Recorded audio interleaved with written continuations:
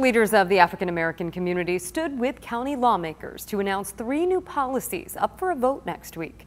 As ABC 10 News reporter Rena Nakano explains, lawmakers say these policies are the first steps to change structural racism affecting San Diegans of color.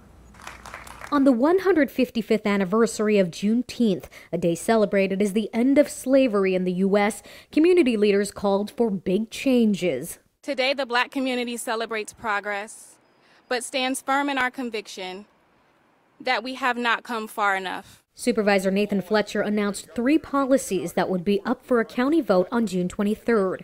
The first would provide more authority to the Citizens Law Enforcement Review Board, or CLRB.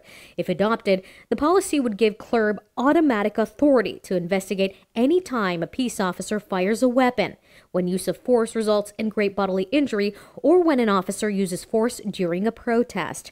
Whereas before, automatic investigations were only for citizens' complaints or for in-custody deaths. The second is to establish a new county office of equity and racial justice, similar to the one passed by the city.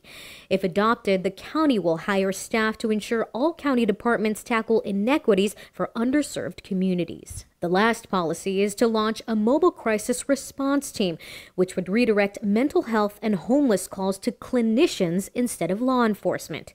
Ellen Nash says for years, the only option for her brother was to call the Psychiatric Emergency Response Team, or PERT. PERT would put him in jail for a few days, then he would be back at our house again. I am excited today that we will have other options. The actions that we're proposing are only one step that needs to be taken on the long path to substantively address the issues of systemic racism. Rena Nakano, ABC 10 News.